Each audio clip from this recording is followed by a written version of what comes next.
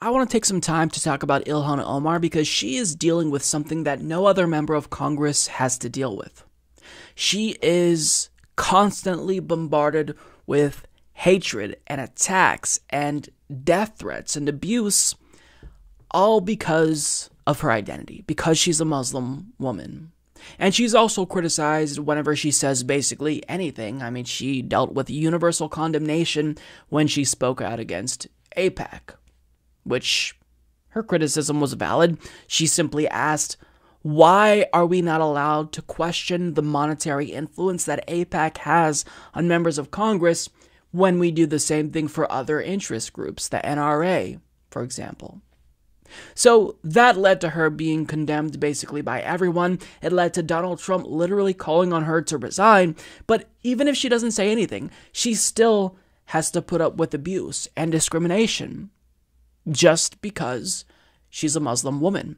For example, this poster was found at a public event that was sponsored by the West Virginian Republican Party. It was found at the state capitol, where it literally links her to 9/11. Because she's a Muslim and because she was elected to Congress, it demonstrates that Americans forgot about the importance of 9/11. So she has to deal with so much bigotry, so much bullshit, and on top of that, she's spoken out about the death threats that she received. In her own district, somebody wrote, "Assassinate Ilhan Omar," in the gas station, in the bathroom of one of the gas stations in her district. So she is facing this unique threat of constant abuse and harassment that nobody else has to deal with in Congress, and it's because she's a Muslim. Now, at a recent event that took place about a month ago, she spoke about why we all need to forcefully combat the hatred and misinformation and generalizations that are harmful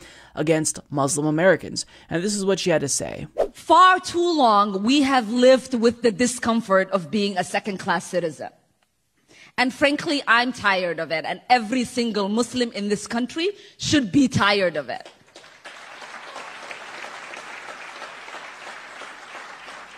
CARE was founded after 9/11 because they recognized that some people did something and that all of us were starting to lose access to our civil liberties. So you can't just say that today someone is looking at me strange, that I am going to try to make myself look pleasant. You have to say, this person is looking at me strange. I am not comfortable with it. I am going to go talk to them and ask them why. Because that is a right you have. So she makes an incredibly important point there, and I want to reiterate what she's saying there. Because of the actions of some people who she does not identify with, that has led to generalizations that are harmful against Muslim Americans.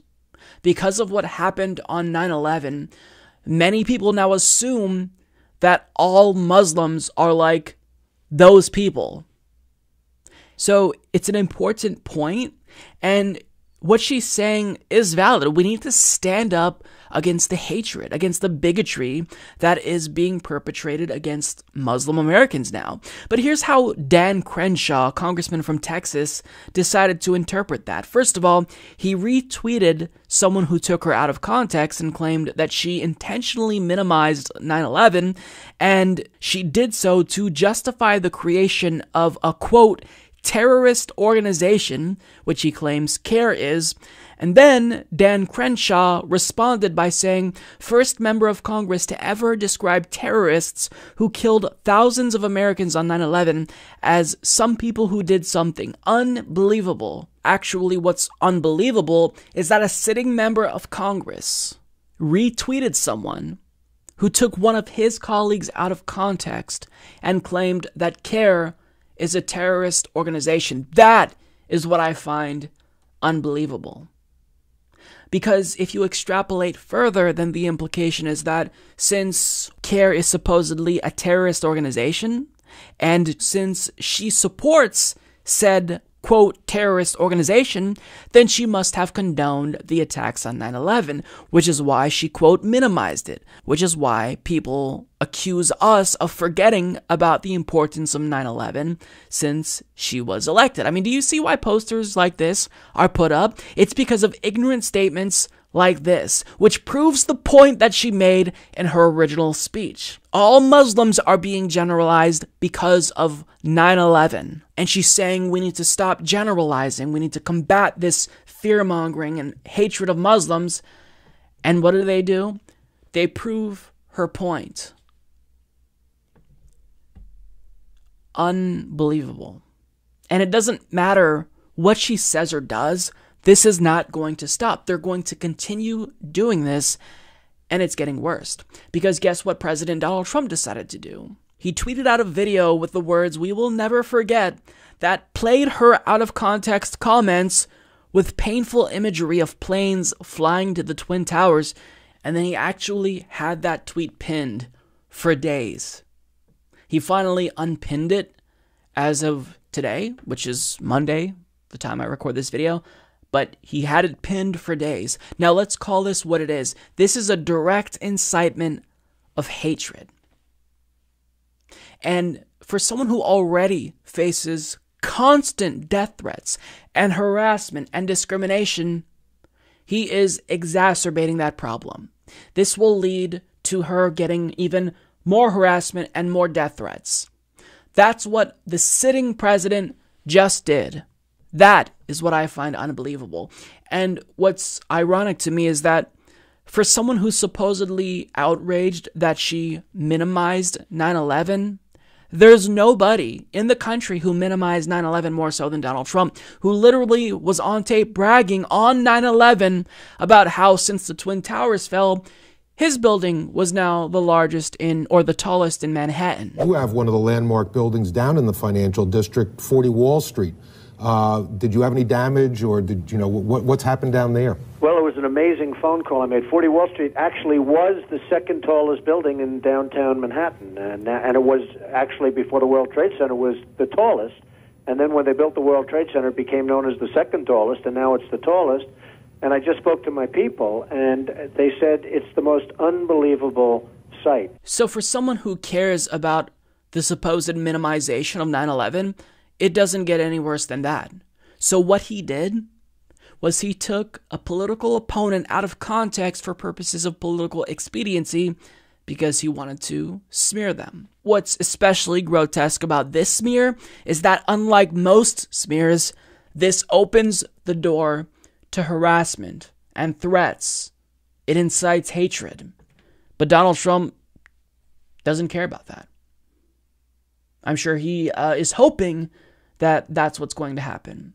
And Dan Crenshaw, who arguably started this, quote, scandal, I think he needs to explain why he told a firefighter who survived 9/11 why he was, quote, too busy to talk about victim benefits. I mean, that doesn't just minimize 9/11, but you told a literal hero that you were too busy to talk about victim benefits. If that doesn't minimize 9/11, then I don't know what does. So these are all hypocrites who are lobbing bad faith attacks at Ilhan Omar for purposes of political expediency, and they don't care at all that this endangers her life, that it directly incites hatred against her.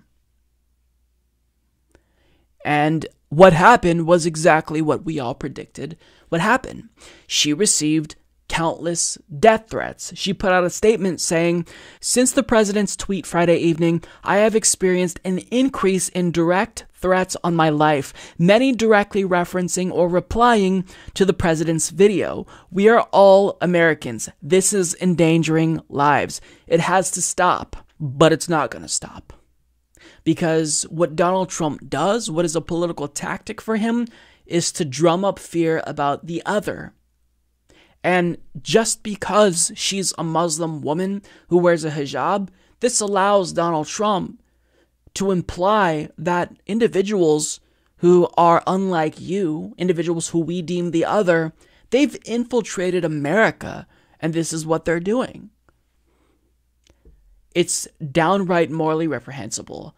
And for a sitting president to openly incite hatred against a sitting member of Congress, there's something really disgusting about this. Imagine if Obama tweeted out something like this. This is a really, really toxic political atmosphere, and I don't blame people for tuning out of politics, because this is the type of bullshit that you have to deal with. And if you are a member of a marginalized community, this is the type of discrimination you have to put up with, where the president is openly trying to fearmonger about you and claim that just because of your identity, you want to minimize the suffering that was caused on 9/11. Understand this. There were Muslims in the Twin Towers that were the victims of the terrorist attack on 9/11. You know this, right? Muslim Americans in the Twin Towers died. So they were also the victims. Americans of all colors and orientations and ethnic backgrounds were the victims. So to basically weaponize 9/11 and exploit that tragedy to attack your political opponents, that is morally fucking reprehensible. And Donald Trump is just a morally bankrupt joke of a human being.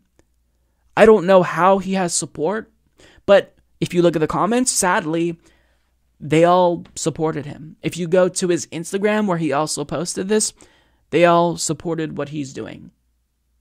They supported him inciting hatred against a sitting member of Congress who already receives death threats regularly. It's disgusting.